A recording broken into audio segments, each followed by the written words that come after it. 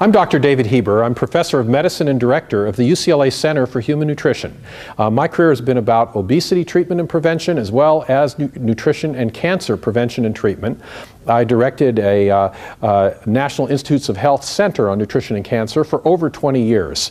And in that center studied both obesity and a number of different types of cancer. Since about 1993, we've been studying nutrition and prostate cancer and published extensively on this topic.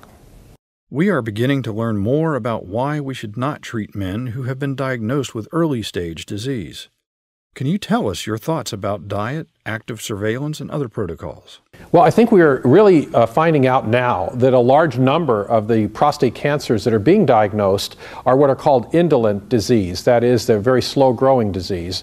And there are many men now who elect to undergo what's called expectant management or active surveillance, where they undergo a prostate biopsy every 6 months and have the Gleason score looked at repeatedly. So if the Gleason is 3+3, currently in Southern California, about half of men with a Gleason score of 3+3 are electing active surveillance, especially if they're younger men or, on the other end of the spectrum, much older men, where their life expectancy would be less than what would be benefited from the therapy of their prostate cancer.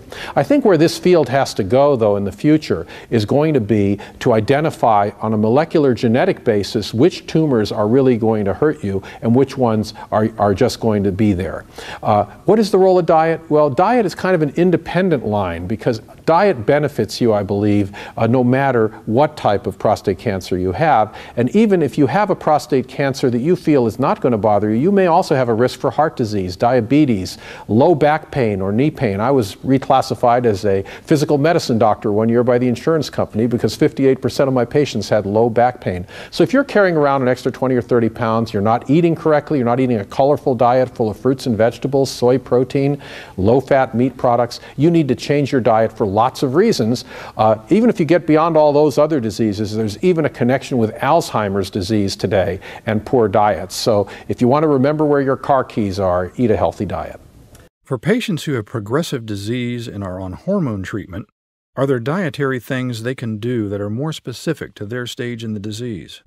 Well, all men, as they age, lose muscle and gain fat. And if you don't exercise and lift weights as you age, you're going to get more abdominal fat, which is an inflammatory tissue. For men who undergo androgen blockade, this situation is even worse. They lose muscle because of the androgen blockade and the reduction in male hormones, increase their body fat. And we now found that there is an increased risk of cardiovascular disease and diabetes in that population of androgen blockade treated men, which may impact their survival more than prostate cancer.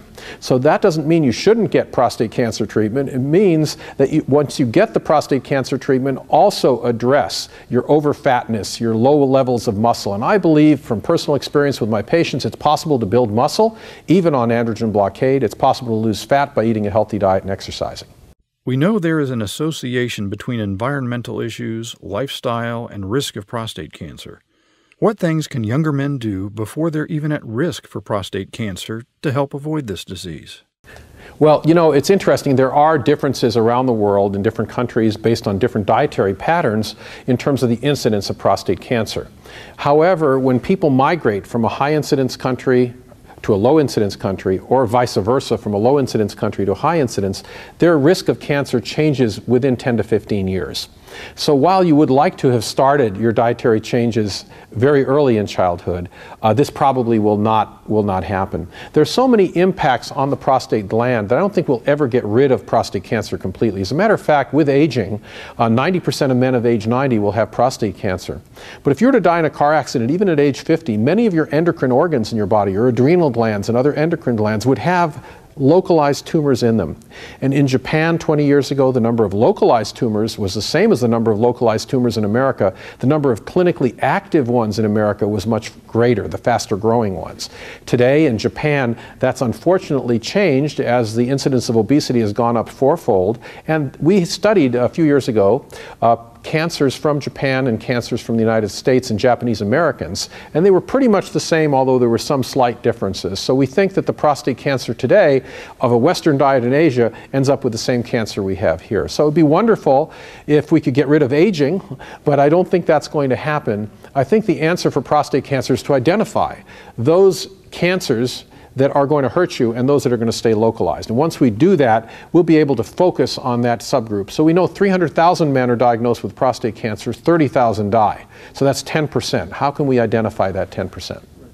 Is there anything new you're working on now that is particularly exciting?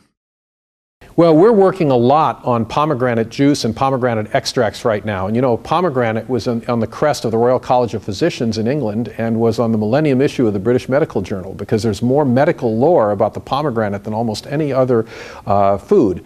And we've found that the pomegranate inhibits inflammation in the prostate gland, that it also inhibits prostate cancer growth in animals, both in early prostate cancer and advanced prostate cancer. And in humans, we were able to reduce the rate of rise of PSA in men with prostate cancer. And there's some large trials now confirming that early trial, which hopefully will be completed within the next year. So I think that's a very interesting area. And we're also working on things to modulate the immune system because we believe inflammation is a key part of prostate cancer. And just as with the pomegranate inhibiting this, we're looking at many other things such as losing weight, increasing fish oils, increasing other fruits and vegetables in the diet that will modulate inflammation and reduce the growth rate of prostate cancer.